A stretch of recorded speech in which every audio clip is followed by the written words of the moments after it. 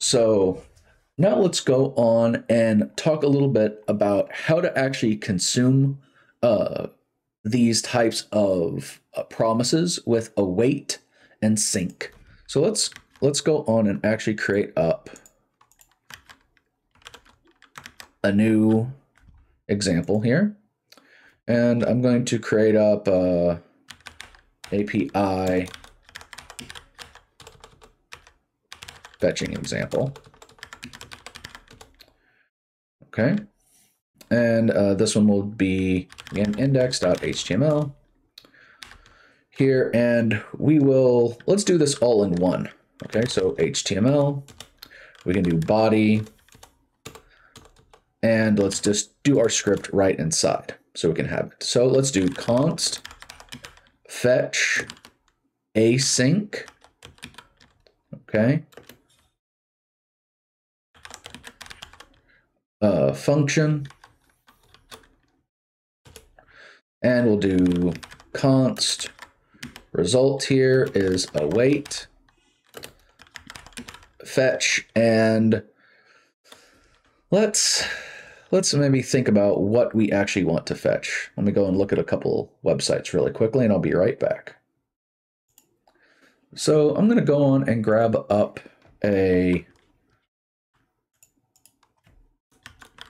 we're going to go back over to Course API, and we're going to grab the JavaScript store products example for this to fetch some data.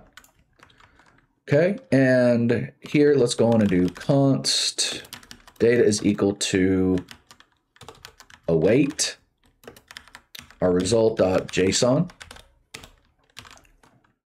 And then we want to console log this data. Okay, so then now we can we can actually use this function here called fetch. Oops, I don't know why it did that here. This is actually, I want to call this fetch API. API is equal to our async there. That makes things a little bit better. Sorry about that, guys. So again, we actually have a function called fetch here. We don't want to override it. So this is what we're wanting here. And we're going to now, we can have it go on in, fetch our API.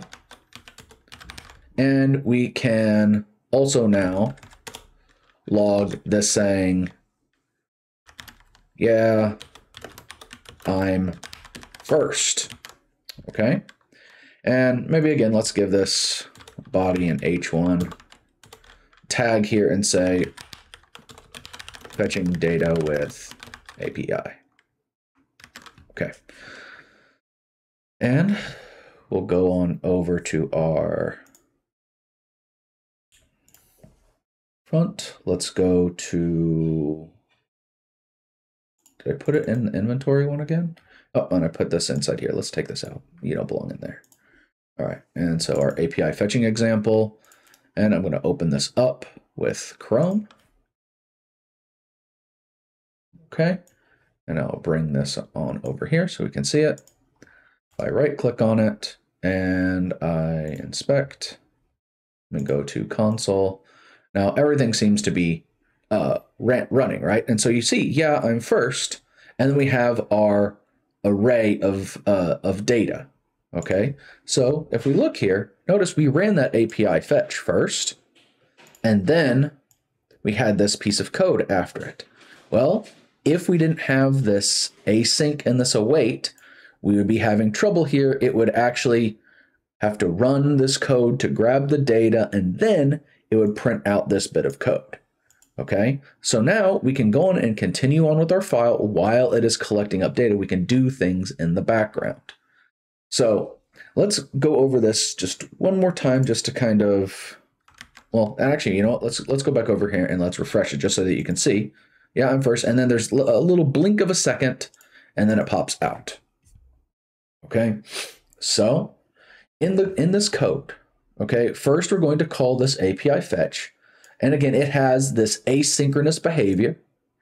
Okay, so we see the async behavior in the function, and then it's going to log out, yeah, I'm first.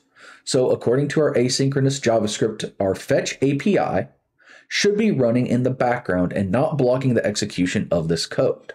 So as a result, yeah, I'm first runs.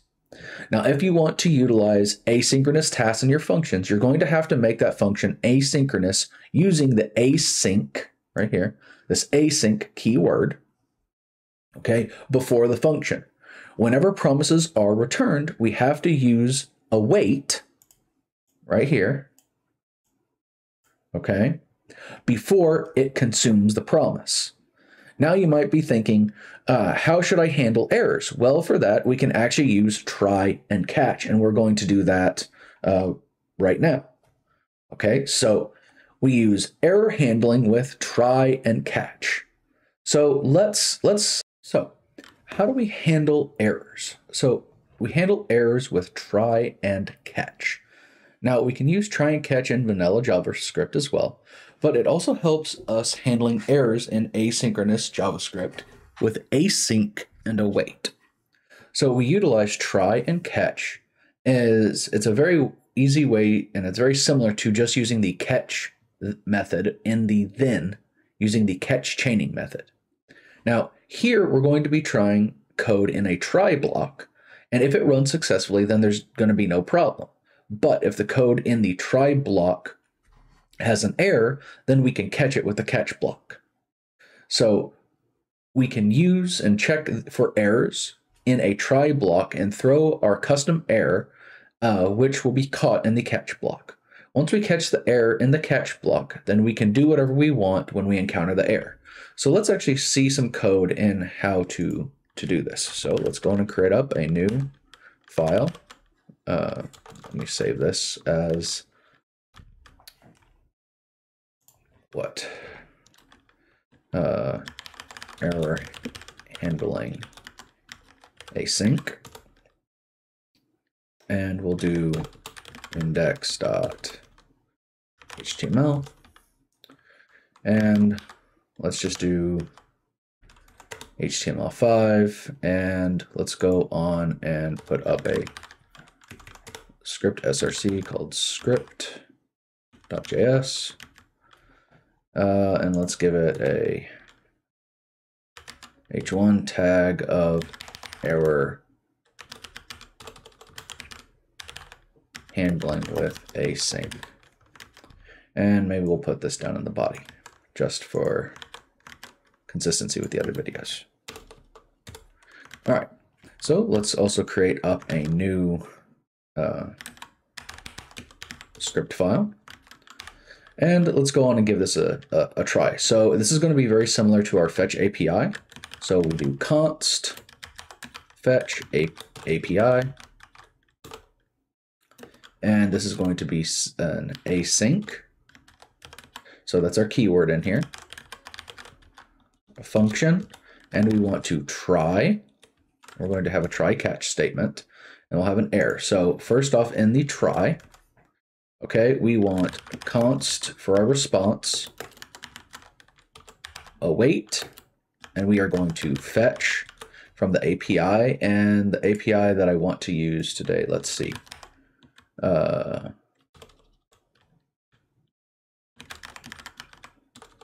me go to course.api and let's grab our tours data again, just because it's kind of nice. And we'll grab up our tours data. And then let's go on and put in the rest here. So we want some if statement here. And if the response is okay, then it's going to is not okay, because again we have the exclamation point there. So we have a new error here, and this can usually just be some custom error, but for now, for fun, we'll say the bees. Okay, and then after this, we want to go on and have our constant data is equal to await. So again, we're awaiting that response from the API. And then let's also go on and console log out the data. Now, we have the error, So we want to potentially go on and also log out the error as well. So let's go back down here and we can fetch our API, and then we can console log in here, but first the news. Okay. And so we should be able to go over to our inventory handling. We should be able to go into our example, and we should be able to open up with Google Chrome. And if I use the inspection tool, go to console. Again, notice here, if I refresh this, it says, but first the news. And notice here we have our data because, again, our API doesn't have any error in there. Now, if this were to have some negative consequences, so it did not work for some reason, okay? So let's go on and maybe just take out, instead of the .com, let's take out maybe part of the tours here. So then that maybe this page here is going to be incorrect. So we can go on and do that. And notice 404 not found. Oh, our error, the bees at fetch API. Okay, so now we actually get this working. If we go back and we put everything back in and we run this now, notice everything works fine. We go back through, we take out maybe another chunk of it, and let's go back over and let's refresh. Again, now everything is working correctly. So this is how we want to kind of wrap up with our asynchronous code here, utilizing a try and a catch statement. And here we want to catch a block of code in an error, and we want to throw up some new error whenever we catch it. And this way, this can all go to the console log. So if you guys like more of this and you want more, please comment, subscribe, and hit that like button, and I will see you guys next time. Bye-bye.